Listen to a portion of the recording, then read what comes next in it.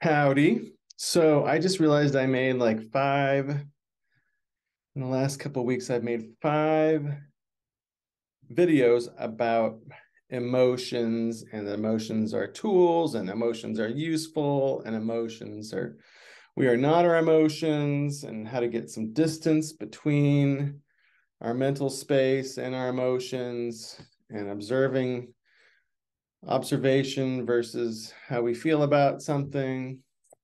But I stuck them in the meditation playlist because over my adult life, I've attended lots of various flavors of meditation groups and teachings and had instructors of various classes I've been in go to meditation groups.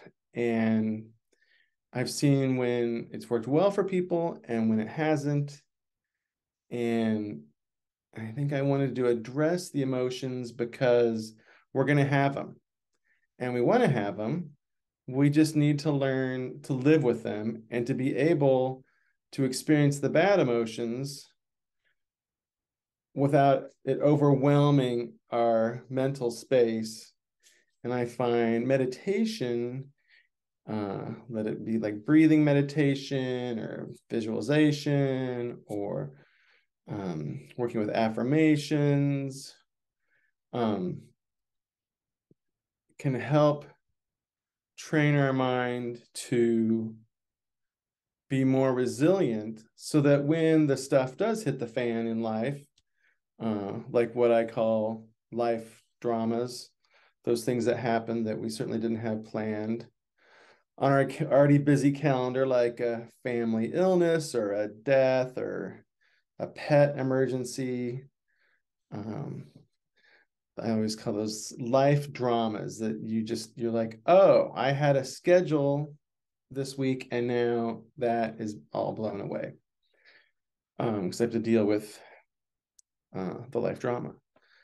Um, so we practice meditating or breathing or self-awareness when it's quiet, because then there's less distractions, uh, so that we can start to get that framework developed. But the hope is that we would be able to go ahead once we get that kind of self-awareness and that intentional set, that no matter what we're doing, we can still remain calm and focused.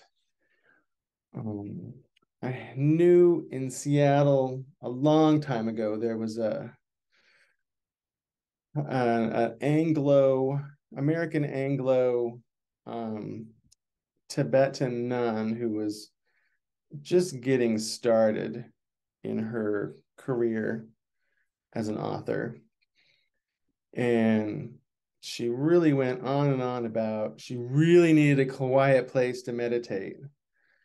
And the place that she was in didn't work because she could hear airplanes occasionally, or there was construction nearby. And I remember even then, when I was pretty not aware of a lot of things, but I was aware of that, I was like, it seems to not be what the focus of um, setting up a meditation thing is about. But anyway, because I've found I can even meditate like at a busy resort with families playing, it's the background noise, or meditate when you're riding the bus downtown. And the whole point is to be able to practice and work out your mind so that you can still pull yourself back to your intention and pull your attention back to the meditation, even when it gets distracted by things, because it's going to get distracted. That's the whole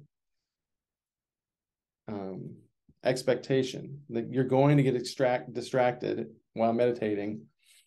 It's what you do when you realize you got distracted and you pull it back to your practice.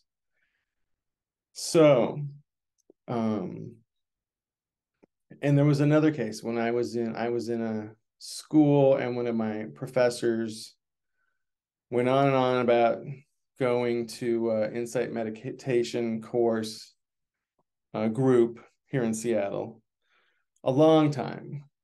And she was the most brittle emotionally. I remember thinking, like, whatever you're practicing, it's not working at all. So I certainly hope that she has found a better way, because she could just flip into if you want whatever you're practicing to help you build resilience to deal with unexpected events, because it's life on earth. There's going to be unexpected events. So it's how we cultivate an ability to respond how we choose to, instead of just automatically reacting in a freak out. So that's why I left that series of talks on emotions, because I really see a lot of discussion online and in the current social environment about empathy and being aware of that and being aware of what other people or other beings are going through.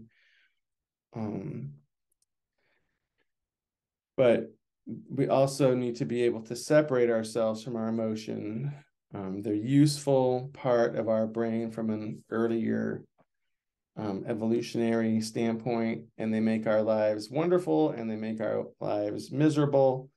But it's feeling that range of them that really, I find, builds such depth and richness to life.